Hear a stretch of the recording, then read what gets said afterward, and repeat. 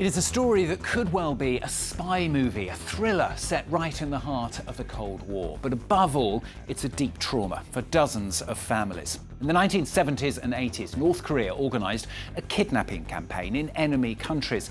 One of its closest neighbours, Japan, therefore a target. The programme, decided at the highest level of the communist state, most likely intended to train North Korean spies in foreign languages and customs. It was not until 2002, though, that the North Korean dictator at the time officially recognised what happened in a conversation with the Japanese Prime Minister. I protested very strongly to Kim Jong-il. He confessed, honestly, that North Koreans had kidnapped our citizens.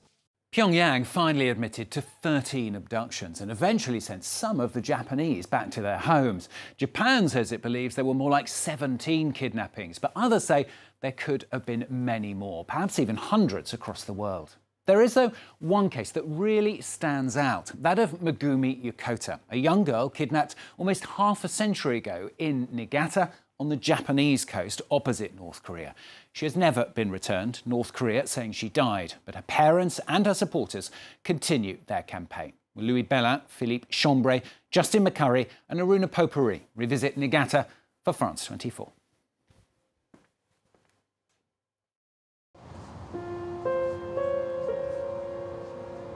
For most of the past 45 years, Takuya Yokota has been on a mission to find out what happened to his sister, Megumi.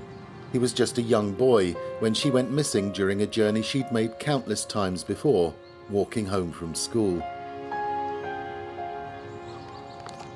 That night, my mother took us, my brother and I, and we started looking for her in the neighborhood using a torch. That's how it all started. I felt that something was wrong. I was only 9 years old, so I ended up falling asleep.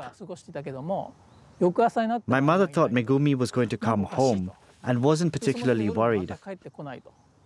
But she hadn't returned by the following morning or evening. That situation continued. In my 54 years, that week was the toughest of my life.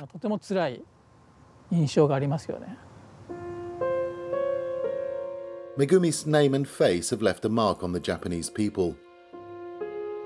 They belong to a happy young girl who loved natural sciences and are on display in photos alongside Takuya and her other twin brother. The family photo album is all that is left from that time. The memories ended when she disappeared.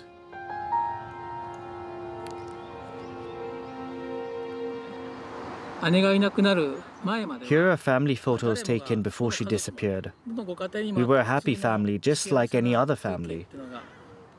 These pictures remind me of happy times. I would like to go back to that period in our lives. After she disappeared, we felt it was taboo to ask our parents about our sister. We could see that they are doing everything possible to maintain as normal a family life as possible. It was hard, especially for my parents. There was less laughter between us, and we talked less. The Yokotas had questions, but no answers.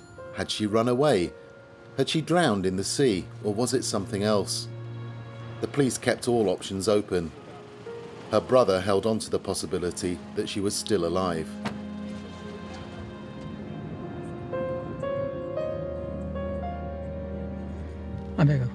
When it rains or snows, I wonder if she's okay. I think of her every day. When I see a woman in the street leading an ordinary family life with her children, I think of the happy life Megumi could have had here. A picture began to form of what might have been behind Megumi's disappearance. The Cold War was at its peak, and her home in North Korea was separated by 1,000 kilometers of sea. Pyongyang had started abducting people in locations worldwide, including South Korea and Europe, and along Japan's coastline. Its agents snatched dozens, possibly hundreds, of people to educate other spies in the language and customs of their home countries. Megumi Yokota, it turned out, was one of their first victims, taken from near her home in Niigata, an industrial city on the coast. Megumi's photo was taken between this tree and this one. Takashi Hara, a reporter, has always lived in Niigata. Soon after he began his career in journalism in the early 2000s, he started looking into Megumi's disappearance. Her fate still haunts him.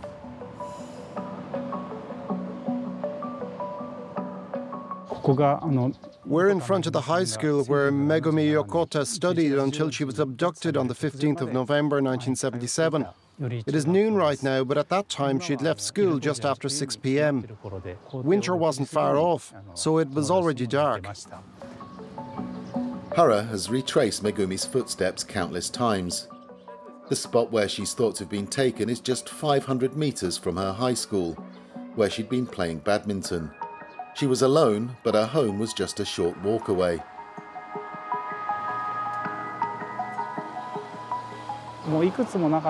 There was no light, so it was completely dark. Megumi Yokota was supposedly kidnapped at this intersection. Police sniffer dogs started circling here and lost Megumi's scent. A nearby resident told me she'd heard someone cry out between 6:30 and 7 p.m. They could have been cries for help. She said it sounded like the feeble voice of a young girl. If only she hadn't ignored the cries and closed her window, things might have worked out differently. Police officers searched forests, rivers and beaches, but there was no sign of Megumi. In fact, her abductors had either tied her up or bundled her into a large sack and driven her to the coast.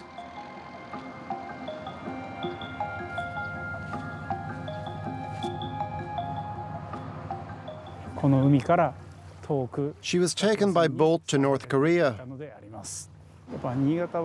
from a beach like this one.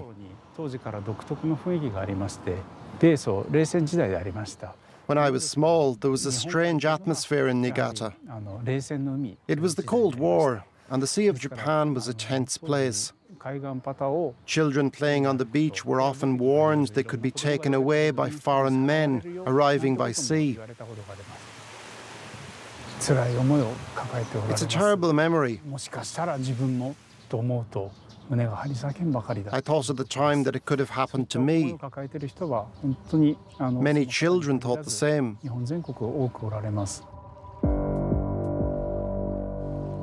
A turning point came in 2002 when Junichiro Koizumi became the first Japanese Prime Minister to visit the North Korean capital, Pyongyang.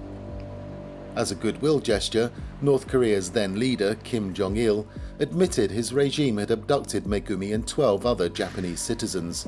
The admission shocked Japan. Little is known about Megumi's life in North Korea. This is one of the few photos sent by officials in Pyongyang, where she reportedly lived under constant surveillance and taught the Japanese language and culture to spies.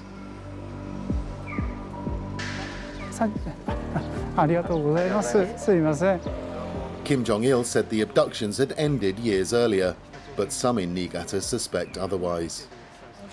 I tell my children never to come home alone, to always have someone with them.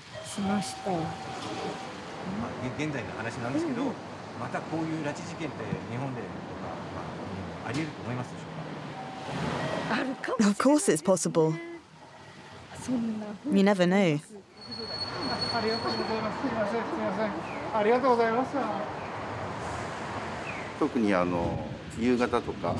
I avoid going out alone, particularly at night or very early in the morning. The abductions happened nearby, so we worry. The clock is ticking for the families of the victims. Megumi's father died in 2020, the case of his daughter unresolved. At 86, her mother is losing patience. We met her and Megumi's brother in Tokyo.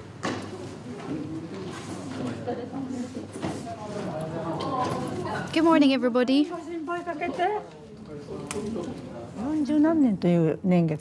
More than 40 years have passed since it happened. Even if only 2 or 3 people were abducted in this way, any country would be angry and do everything possible to get them back. They might even use force. But we still don't know what really happened. I'm angry.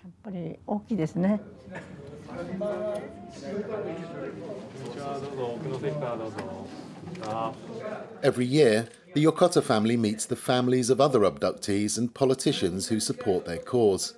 They have one objective: to put pressure on the government to do more to help their loved ones. Japan's Prime Minister is among those attending today's meeting.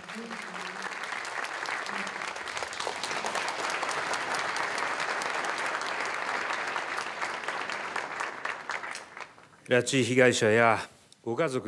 abductees and their families are getting older. So there is no time to lose to resolve this issue. I am ready to meet Kim Jong-un face to face without preconditions.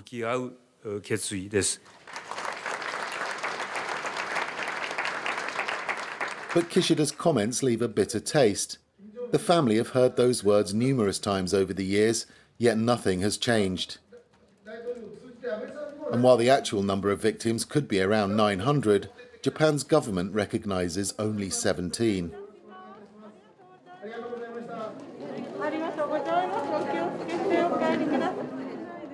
This woman is convinced that Pyongyang is behind the disappearance of her sister in Tokyo 50 years ago. My sister would be 82 years old today. I'm concerned about whether or not she's still alive in North Korea. The police's approach to investigating abductions differs if the victims are not officially recognized. As far as I'm concerned, the government has done nothing.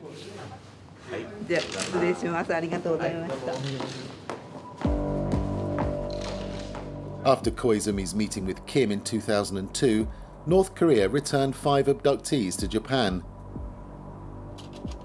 Kazuhiro Araki was at the airport to meet them.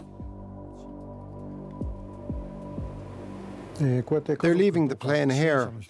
Their families and supporters were there to welcome them.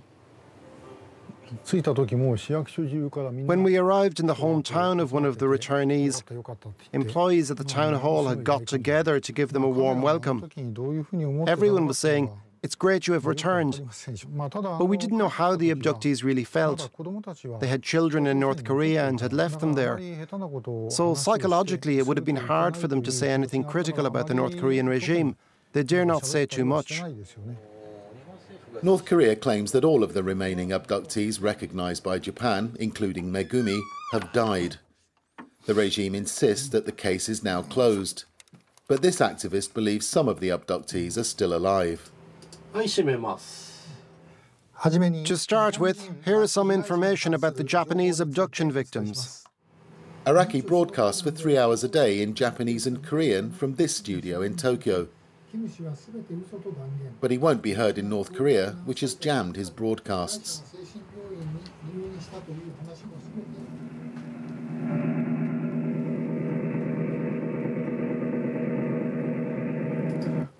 This is the sound of the interference they use to block our message. Araki has reached out directly to the abductees for 17 years, but of course he's had no response. He doesn't know if Megumi is even alive. Japan has turned to its main ally, the US, to increase pressure on Pyongyang. Earlier this year, the US Embassy in Tokyo for the first time sent a representative to suspected abduction sites, including Niigata. The Yokota family has also come to the embassy to share with us the heartbreaking story of how Megumi Yokota was abducted, but nothing has prepared me for what I witnessed today.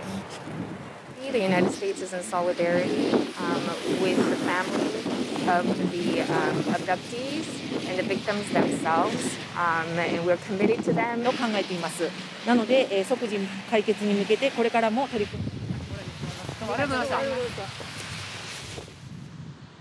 In May, US President Joe Biden met the Yokotas and other abductees' relatives on the sidelines of a summit in Japan.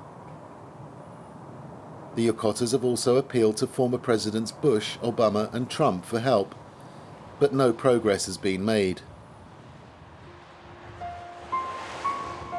North Korea stopped responding to Japanese demands over the abductees several years ago.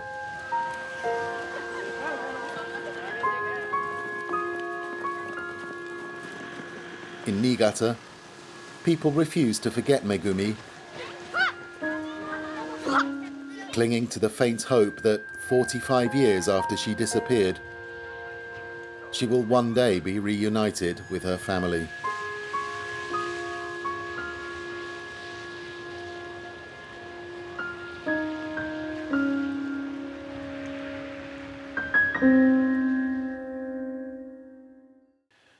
Louis Belin, Philippe Chambret, Justin McCurry and Aruna Popuri, revisiting Niigata for France 24. Well, that's all from this week's edition. You can catch it and all the previous editions as well on our website at france24.com.